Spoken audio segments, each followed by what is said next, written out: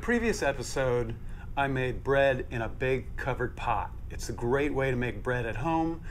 The covered pot creates the conditions of a French steam oven by trapping the moisture.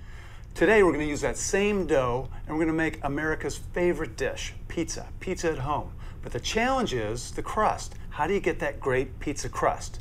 The answer is cast iron. Cast iron retains heat. It's going to give us a great crust.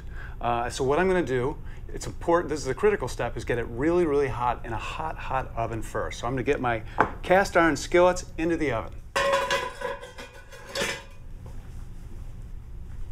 While those pans are getting really hot, I'm going to make a tomato sauce. Tomato sauce is so easy. I don't know why we need to spend so much money on jarred pizza sauce. It's perfectly simple to do. You can even do it raw if you want to. I like to cook mine. All it is tomatoes, garlic, oregano, some onion, olive oil, that's it. Very easy to do. Takes very little time to put together and very easy to cook. I'll get my heat up. Get my onions and garlic in there, sweating. This draws the flavor out, gives you a nice depth of flavor. I always salt my vegetables as soon as they go into the pan. It starts extracting liquids from them, gets the seasoning process going. Okay, so I hear them cooking. Okay, now I've got my canned tomatoes. I'm going to pour the juice in. And then I'm going to buzz the tomatoes in the can.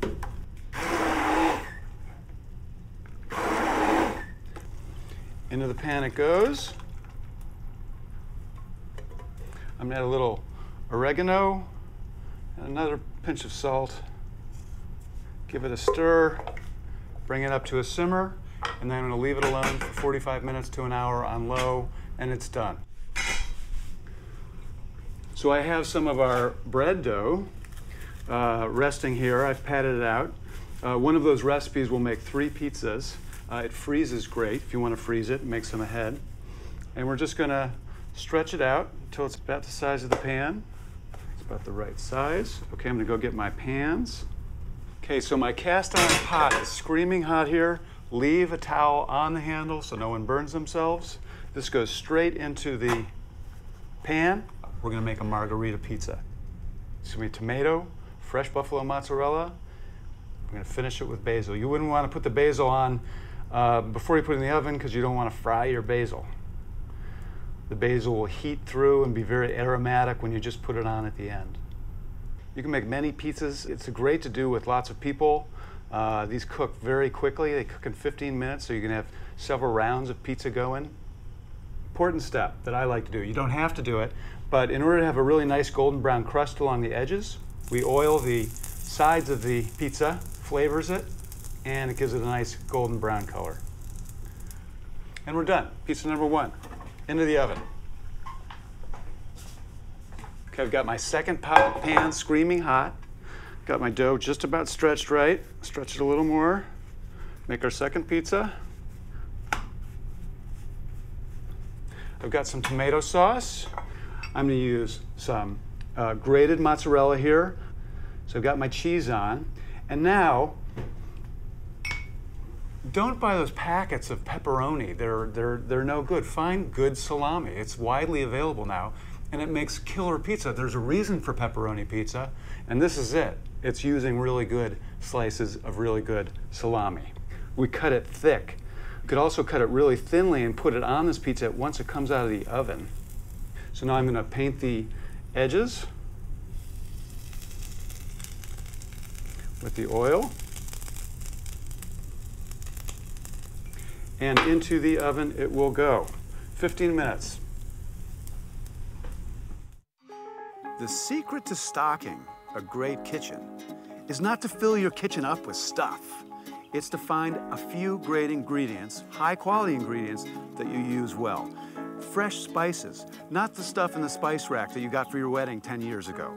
An excellent olive oil, some very good salt. That's really all you need. All right, the margarita is cooked. Basil, critical. You can just tear it if you want. I like to chiffonade. You can just roll your basil leaves into a little bundle and slice as thinly as you can. It's cool. See, I love all these little ribbons of basil, and it looks beautiful on the pizza.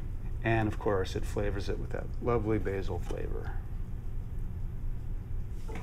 And here is my salami pizza. Let's see how little sticking it is. And there it is, the cast iron skillet. It's the best way to make pizza at home. It's fabulous.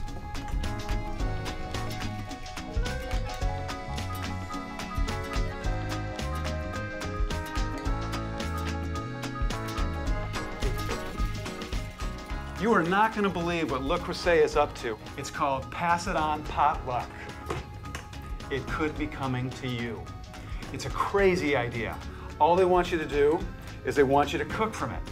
They want you to cook a meal with family and friends, take pictures, share your story. When you've shared your story, they print out a label, you pop it on the box, and off it goes to the next doorstep. I love it. Go to lecreuset.com/potluck. This could be coming to your doorstep.